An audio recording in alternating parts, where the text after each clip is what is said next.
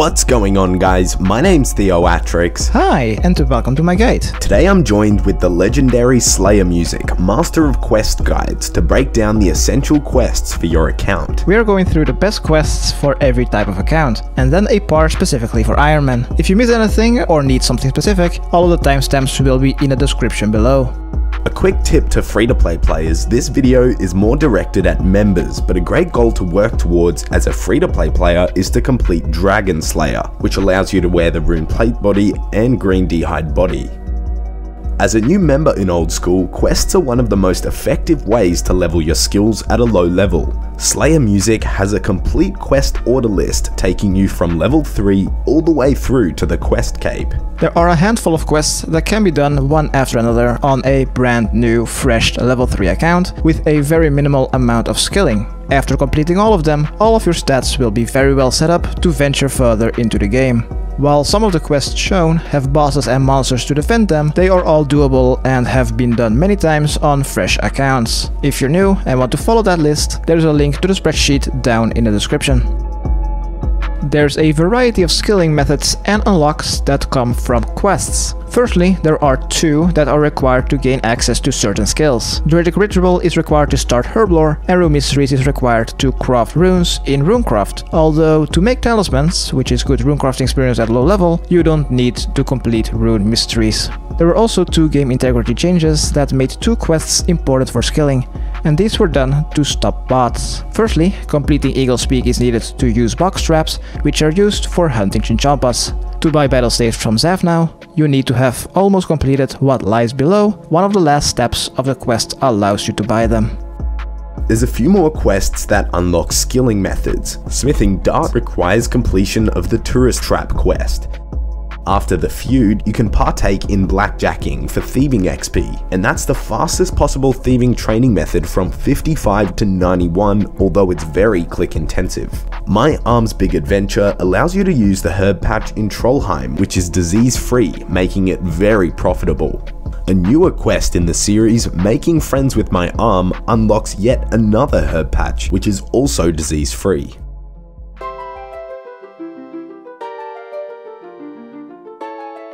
A lot of areas across Gielinor require a quest to access. To enter Mauritania, you need to complete Priest in Peril. To venture into Mortmire Swamp, you need to start Nature Spirit. To access Fossil Island, you need to complete Bone Voyage. To reach God Wars, you need to finish Death Plateau and partially complete Troll Stronghold. To access the Piscatoris fishing colony, where you can fish monkfish, you need to complete the quest Swansong. Keldagrim, the land of the dwarves, can be accessed after starting the quest The Giant Dwarf, which also allows you to use the minecart system from the Grand Exchange. Completing the Firmic Trials allows you to travel to Jatitso, Natisnut, Miscellanea, and Enzetria, 4 locations with a range of other quests and features to complete. Doing the Underground Pass and consequently starting Regicide gives access to the Elf lands, also known as Terrawen. Finishing the Shallow Village quest is required to enter Shallow Village. Corsair Cove is restricted by the Corsair Curse quest. Kutanoth is restricted by a part of the Watchtower quest. Muscle Harmons, containing the grounds of Trouble Brewing, requires you to complete Cabin Fever. To gain access to Harmony Island, it requires the Great Brain Robbery. Lastly, the Goblin City Dorgashkan requires you to complete Death to the Dogashan. Those are the main ones. There are a few smaller, less important areas with quest requirements, but we will leave it up to you to find those ones out. Now for some account unlocks. Completing the Night Wave Training Grounds mini-quest after the King's Ransom quest allows you to use Piety, undoubtedly a must for main accounts. Desert Treasure unlocks the Ancient Magic Spellbook, giving access to a range of unique teleports plus bursting and barraging. The Lunar Spellbook is accessible after the Lunar Diplomacy quest, and completing Dream Mentor unlocks 7 more spells on the Lunar Spellbook. Another unlock is managing Miscellanea, which is a great passive way to make money on your account. This requires the Throne of Miscellanea quest as well as the Royal Trouble to get enhanced rewards. Completing the Tears of Gothic quests gives you access to the minigame, which gives a weekly experience reward in your lowest skill.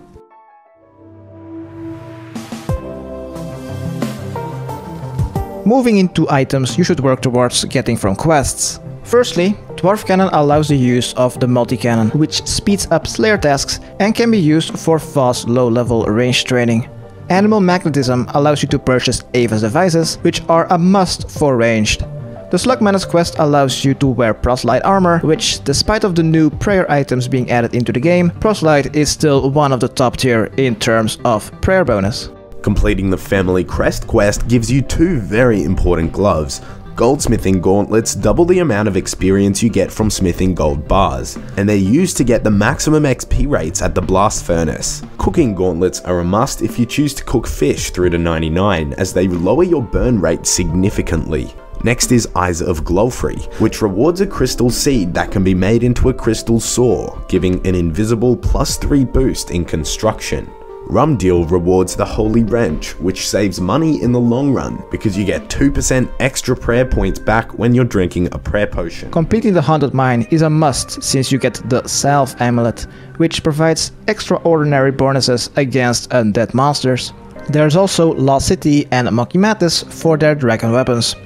There are some elite clue scrolls that have challenges called Hot and Cold Clues, where you need to use a strange device from Making History quest to work out a solution.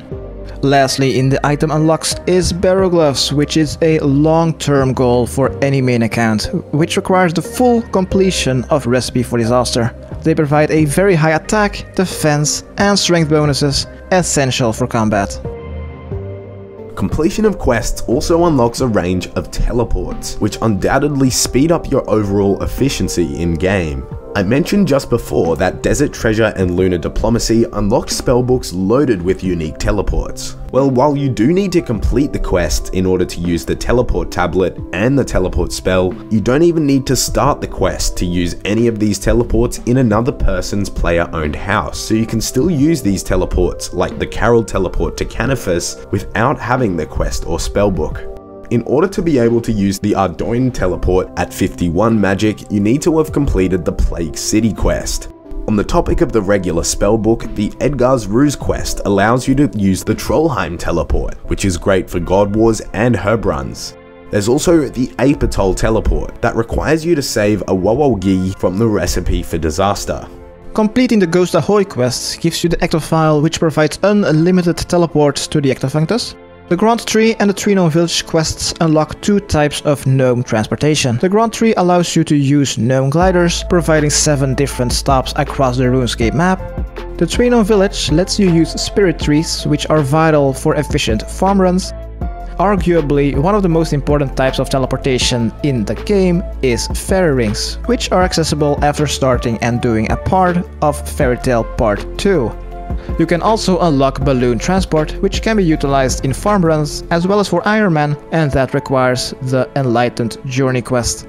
Partially doing Morning's End Part 1 gives you the teleportation crystal, which provides teleports to Letia, giving easy access to the fruit tree patch nearby. Karit's Memoirs, which is rewarded after the Client of Corinth and subsequent quests, unlocks a wide range of teleports across the Great Corinth.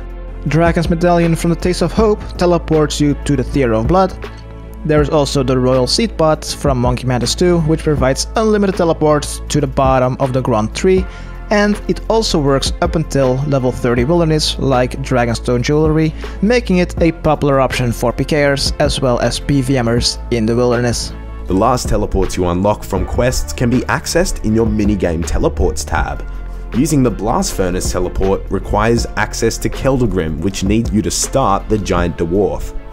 The Shades of Morton quest unlocks the teleport to the minigame. The Rat Pits teleport can be used after rat catches, and the Trouble Brewing teleport comes after Cabin Fever. As a pure account with 1 defense, there are a few more quests that we highly suggest completing. A wide range of quests give huge combat XP rewards and don't give defense experience. Ones like the Waterfall quest and Fight Arena will really give your account a head start. In order to wear climbing boots, which are second best in slot melee boots for pures, you need to have completed the quest Death Plateau. For those wondering what the best in slots are, those are currently Spiked Manacles, which have no requirements to wear but have the same bonuses as Dragon Boots. In terms of strength bonus, finishing the Great Brain Robbery awards you with the Barrel Chest Anchor, the weapon with the best strength bonus at 60 attack, giving a higher strength bonus than a Dragon two-handed sword. Lastly, Horror from the Deep gives the God Books, with the Zamorak and Armadillo God Books being the best in slot offensively for melee and range. The God Books are also great for PKing on any type of account since you can get as many as you want for free. The last section of the video is quests specifically useful for Ironman. Managing Miscellanea is one we have already mentioned, but it is a huge one for Ironman in terms of gathering resources, particularly for Herblore. Completing Handy the Sand quest gets 84 buckets of sand delivered to your bank for free, daily from Bird, which can be converted into molten glass for crafting training. It is worth noting that Ultimate Ironman cannot partake in Managing Miscellanea, nor can they get the 84 buckets of sand, since they don't have a bank. Starting Iclorin's Little Helper is required to access Sophanum, which can be bypassed on regular accounts by buying a Pharaoh Septa. But if you want to play Pyramid Plunder as an Ironman, you need to start that quest. Death to the Dorgashan gives access to the Ham storerooms, which are an easy way to get jewelry as an Ironman. And arguably the most important one for Ironmen, Cabin Fever, which allows you to kill cave horrors which drop the black mask. As you can tell, so many quests will benefit your account in so many ways. So with that being said, if you aren't subscribed to SlayerMusiq or don't know who he is, be sure to check out his channel and subscribe to help him get over the 100,000 milestone. Thanks to SlayerMusiq for joining me today. Thanks for watching. Yeah, thanks, bye.